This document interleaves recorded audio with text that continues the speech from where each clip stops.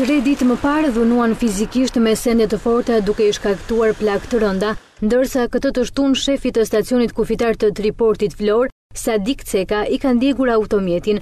Ngjarja ka ndodhur në Lagjen Pavarsia të qytetit bregdetar. Paraprakisht dyshohet se automjeti në pronësi të 49 vjeçarit ka marrë flak si pasojë e shpërthimit të një sasie tritolit të vendosur në të, por zyrtarisht policia nuk jep informacion, po ashtu dyshohet se zjarrvënia ka qenë e qëllimshme, ndërsa hetimet për të dyja ngjarjet janë përqendruar në pistat që lidhen me detyrën që ushtron Ceka, por edhe në një konflikt të mundshëm që mund të jetë përfshirë ky i fundit.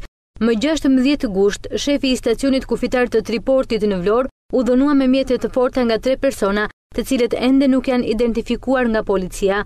Ceka pësoi fraktura të rënda në trup, por ndodhet jashtë rrezikut për jetën. Në lidhje me këtë ngjarje, policia ka shoqëruar në komisariat disa persona të dyshuar, deponimet e të cilëve priten të hedhin dritë mbi ngjarjen.